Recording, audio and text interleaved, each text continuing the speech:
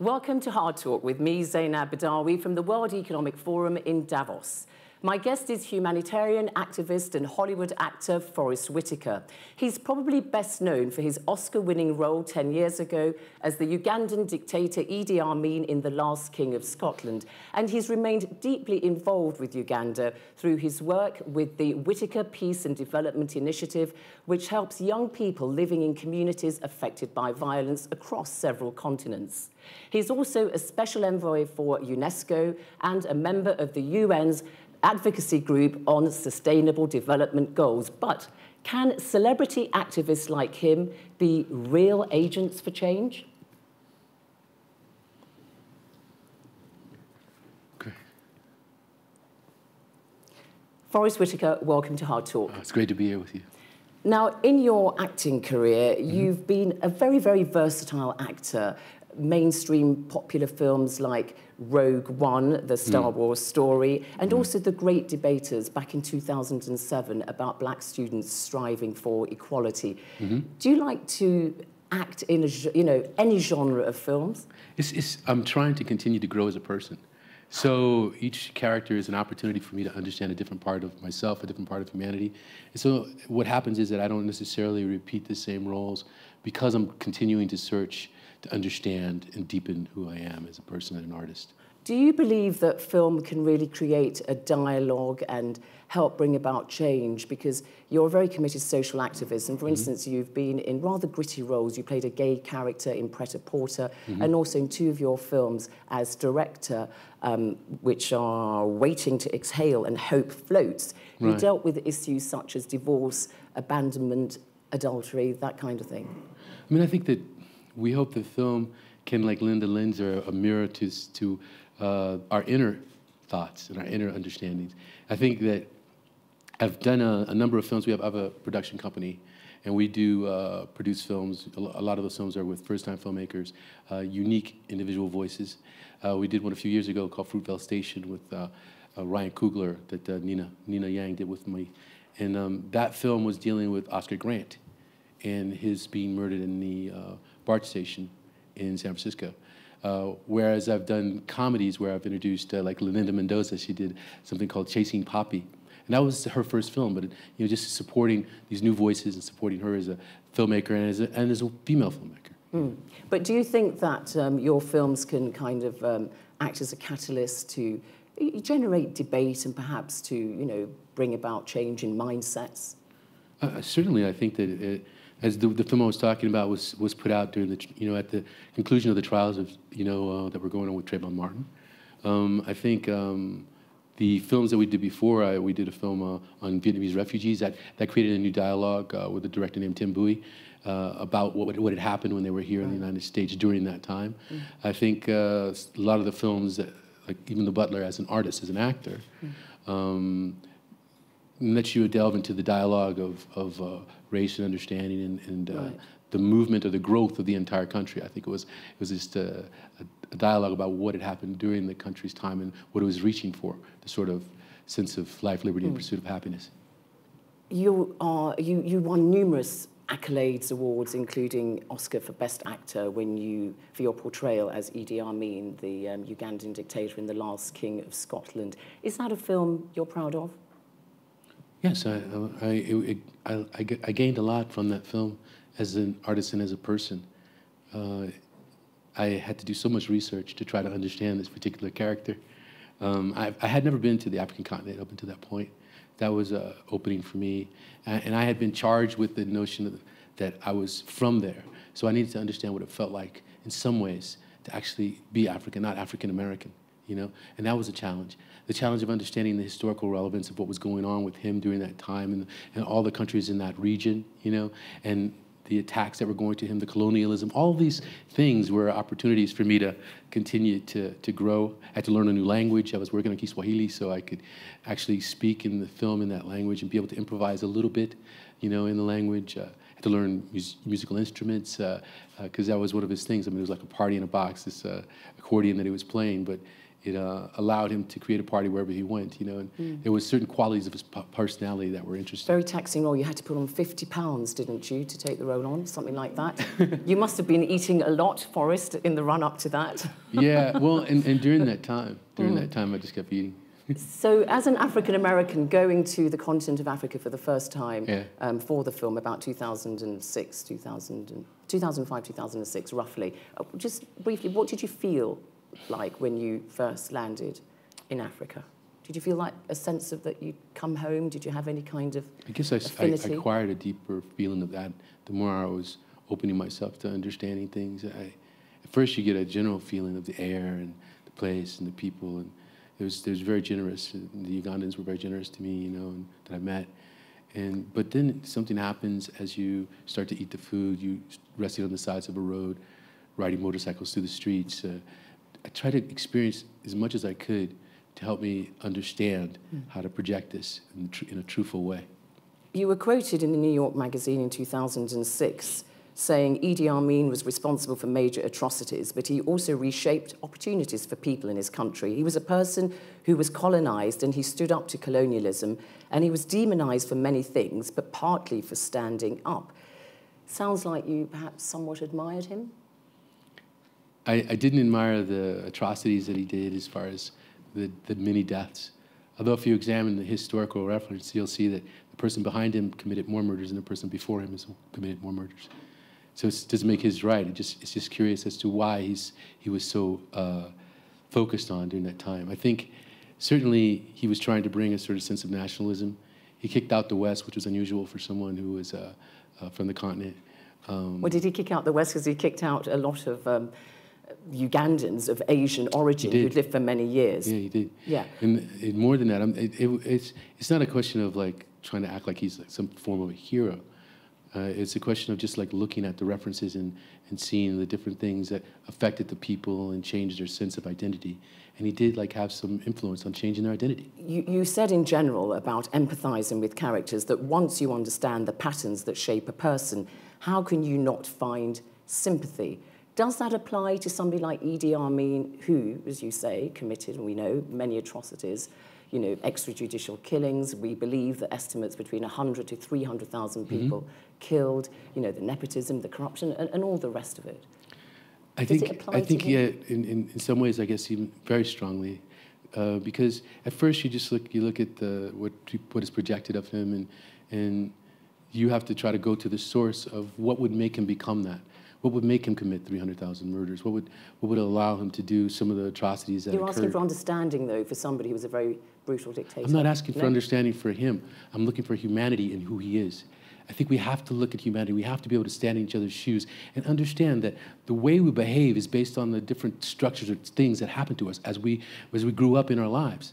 And so my philosophy as an artist is I look at every character and I try to understand them. I go to their core. I start pulling away the different experiences of their lives, pulling away the different pains, understandings, until I get to the bottom. And at the bottom of it, I believe we are all connected in some way. At the bottom, there's just a flame that is connected to everybody. And then you put those things back up on top of that character, that person, and that forms him. And then you can see a person who did atrocities, who did horrible things, but you do try to go for understanding.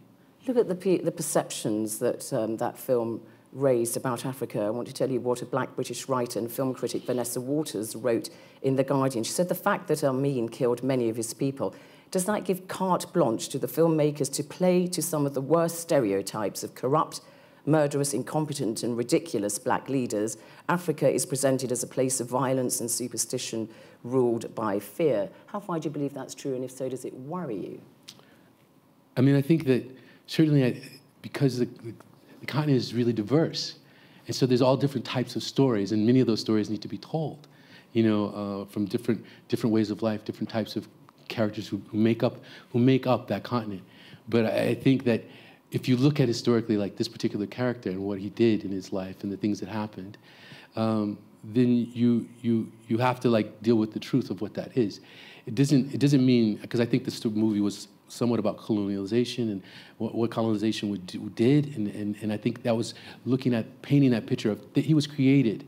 He was a soldier who was famous for fighting with the Mau Maus, and they took him. He wasn't choosing to be a president. They took him, and said, here's this opportunity here, we'd like you to become president. We will use you as a puppet to deal with our means. But unfortunately for them, he chose not to take that But it doesn't path. play into the negative stereotypes of Africa, which is the point that Vanessa Waters making. Do you accept that there's a kernel of truth in that? I can say that does it play into that? I think that it plays in this particular story. I think it's trying to stay pretty true to what was occurring during that time. The things you were talking about. When you were referencing Idi Amin, you said all kinds of atrocities. You had no sympathy for him. You were discussing all these things and asking me how I could have any feeling about him. That was your point of view. Yeah, that was. Yeah, you know. So I'm saying that yes, that may exist, and I think yes, more stories need to be told. You know, that deal with the African diaspora and that deal with the African continent, that like show the uplifting stories, that show the lives, the joys, and all things like that. That's one of many stories. It's just one of many stories. One other aspect, just to finish on that film, that's interesting. So there's Idi Amin, this big figure in Africa, ruled between 1971 to 79, and made quite an impression globally. But what does the film tell us about Hollywood? Because the story is related through the eyes of a young Scottish doctor who goes to Uganda. Tell you what the veteran film producer Joe Picciarello says in general. The bottom line is that the major studios want assurances that film projects have the potential to attract a significant white audience. So they've got to go through the eyes of a white doctor. I mean, I think that has been the case in different times and continues to be that way at certain times. In the case of that, it was based on a book, and so it was following that particular book. But as a general point, though, as a general point, it's valid. At times, it's been extremely valid. I think it continues to be.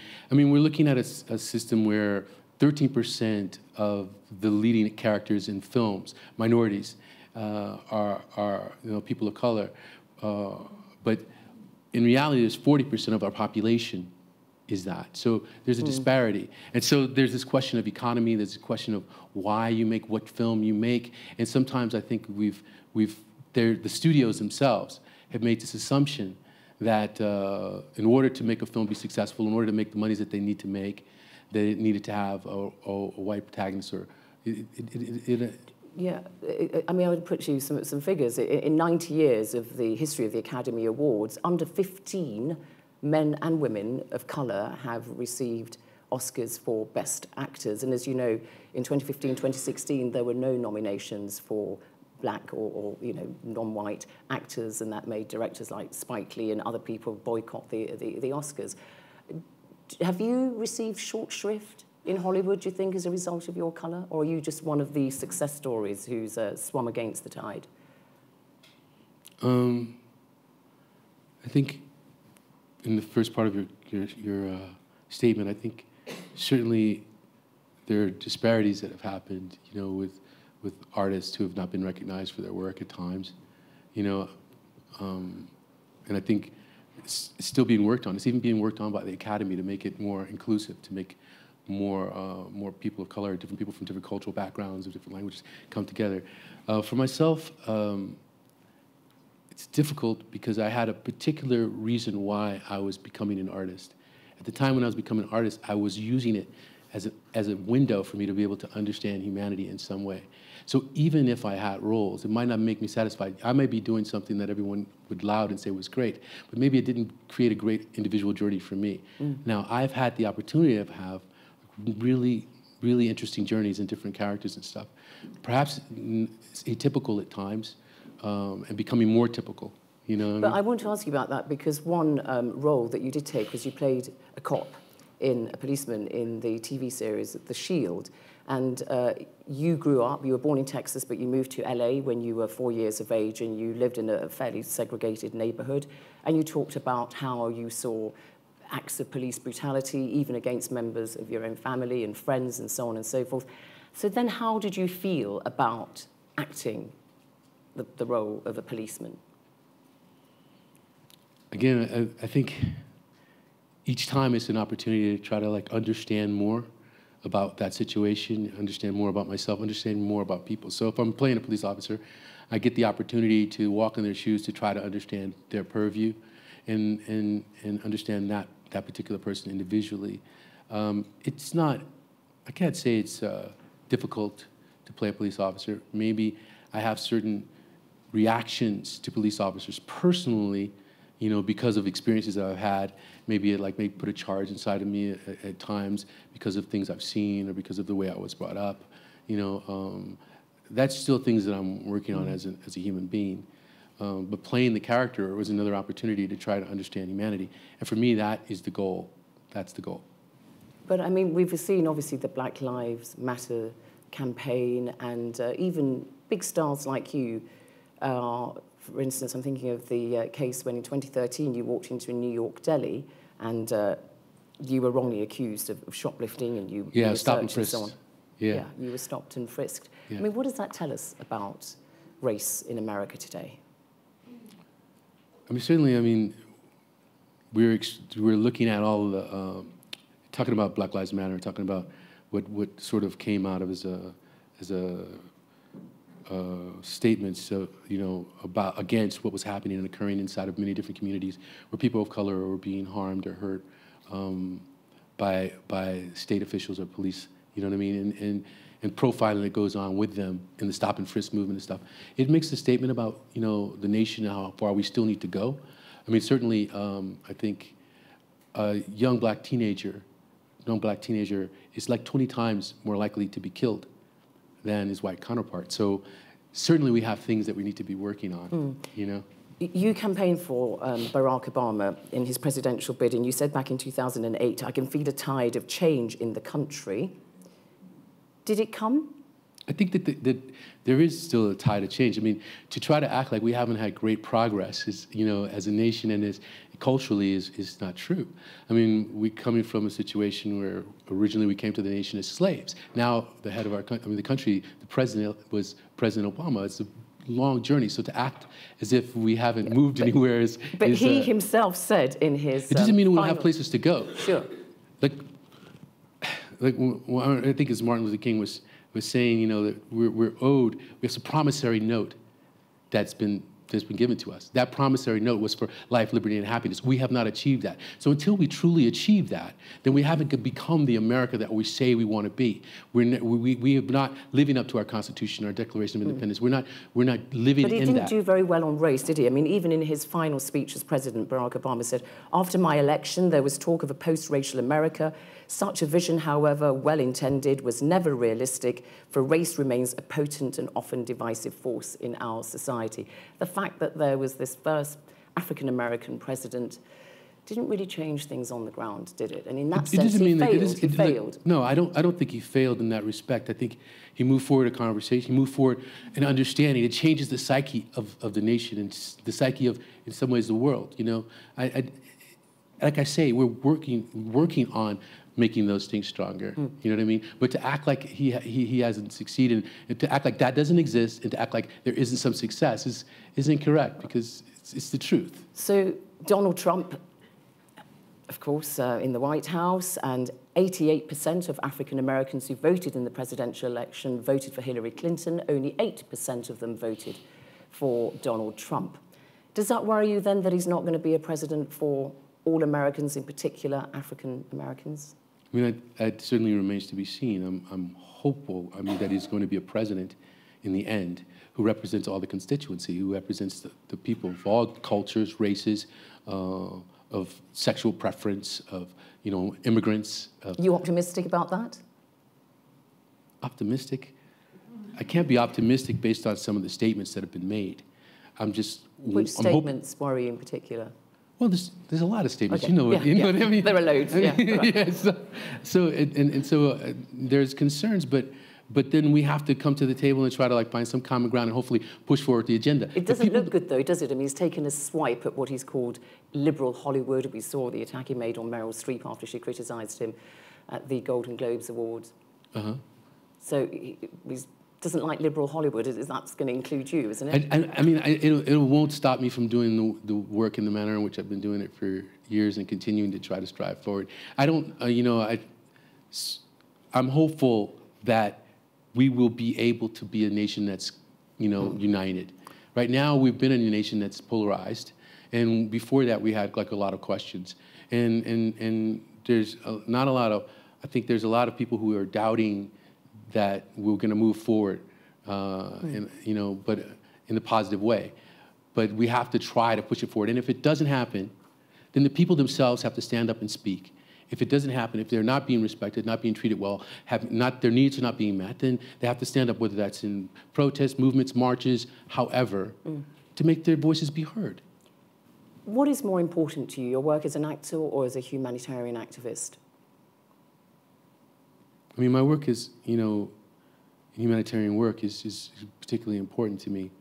I think at the kernel of it, I'm always trying and striving to understand humanity and make sure that I see myself in others. And if I see myself in someone else and they're struggling and suffering, then I'd like to take up that mantle to try to heal that.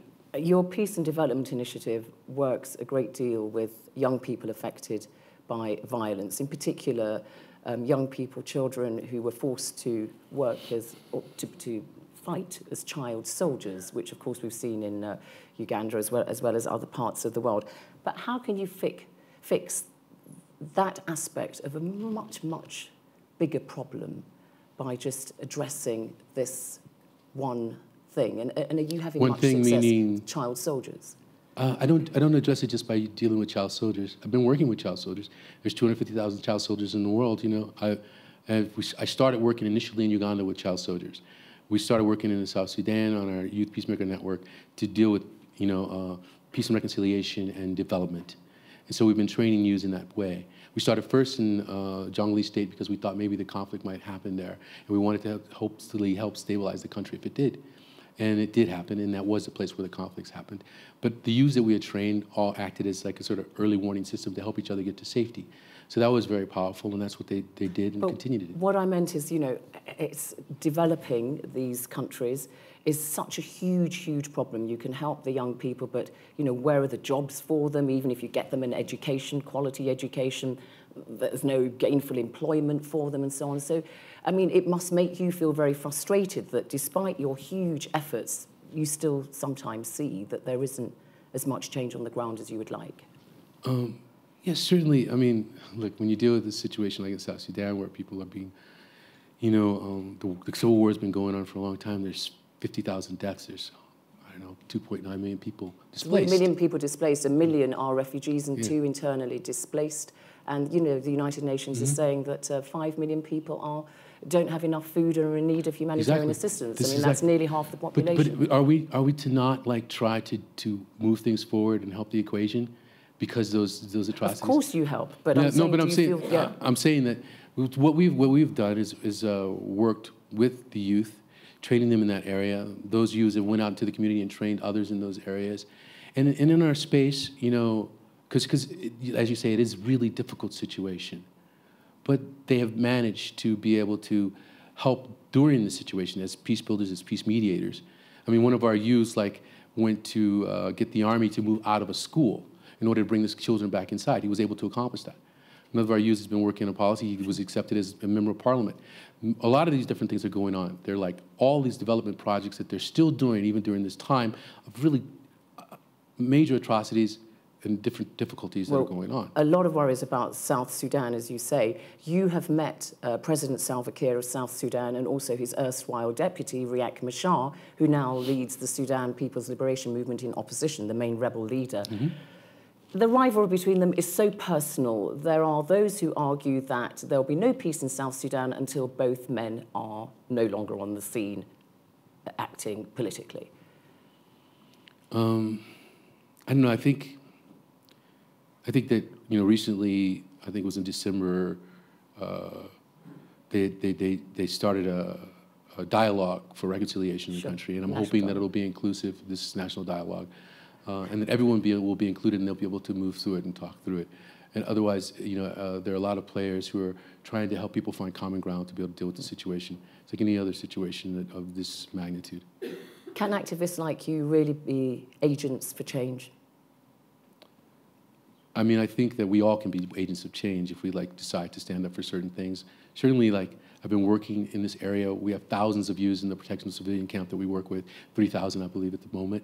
We are about to do into a refugee camp where we'll be working with about 10,000 people. So certainly we're dealing with the situation, building, community learning centers across that state and stuff, in Eastern Equatoria State. So certain things are happening, and during this time of difficulty, during this time of really painful recognitions.